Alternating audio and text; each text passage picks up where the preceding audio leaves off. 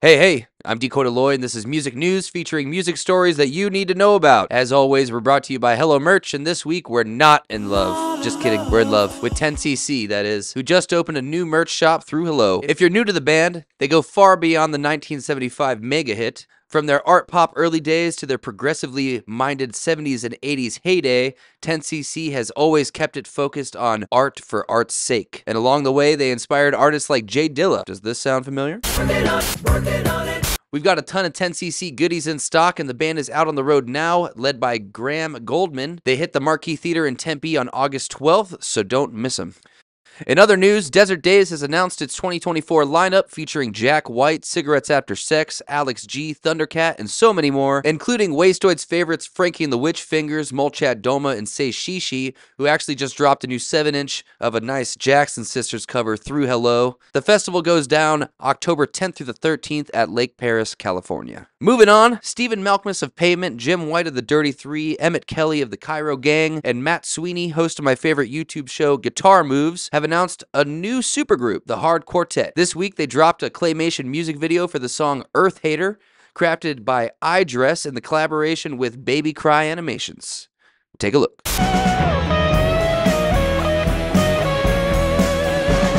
Here's hoping this means more Hard Quartet music on the horizon. And to close, it's time to get to know Phoenix indie rock band Thankyoumaxo. Caught these guys a few weeks back at Linger Longer Lounge, and I was hooked. We invited Maxo and the crew up to the Loft studio to hang out, tell us more about the band, and perform 2 songs from their latest album, 23.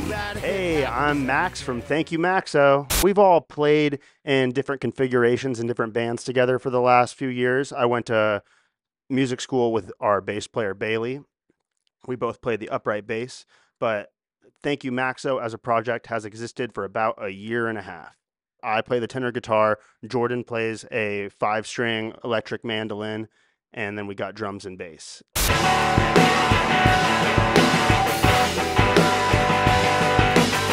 We asked Maxo about his life in Phoenix and the creative community here in the city.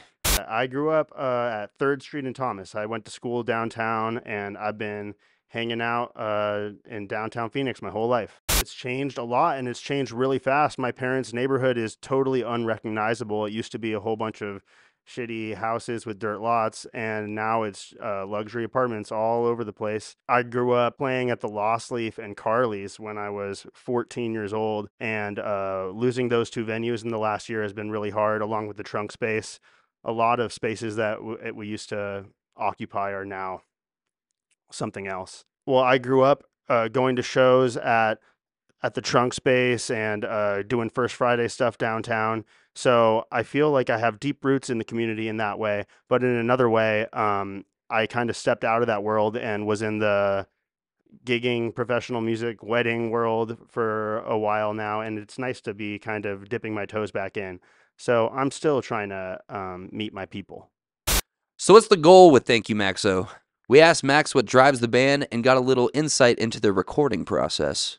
We're trying to have as much fun as possible every time we hang out and every time we play. So I feel like that's really important to all of us. We recorded all that stuff in one day at our friend Sam's house. He's Soap Cheese on the internet.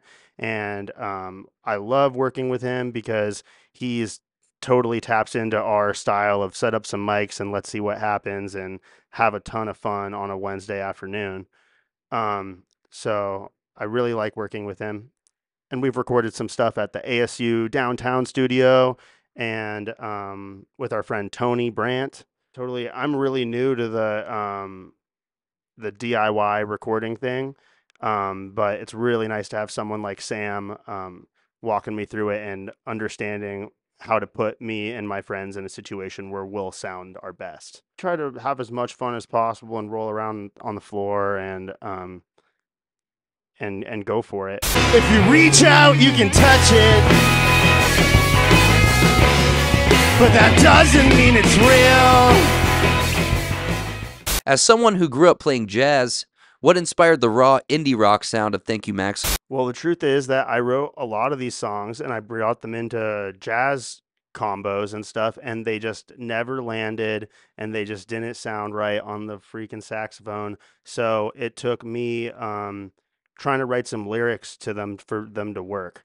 So, I mean, I grew up listening to, Nirvana and Pavement or whatever, but I think that mostly the music I was listening to when I wrote that music was largely like Debussy or um, Ornette Coleman or something. uh, Even though they don't share any of the sonics, that's kind of where my head was at. I grew up listening to some like Black Flag and Minor Threat, and the Minutemen were a big influence for me early on. So I kind of thought, like, what if I do my mix meter music school brain thing with that sound? And my favorite jazz bass player, Charlie Hayden, played a show with the Minutemen, and there's a horrible fidelity recording on YouTube of it. And to close, what's next for Thank You, Maxo? I'm playing a show with a magician next month, so that'll be really fun. Steve Strange. Steve is awesome. I grew up watching him do his horror show and, eating glass and putting stuff through his cheek and stuff. And I want to see if I can get kicked out of the Linger Longer Lounge next month.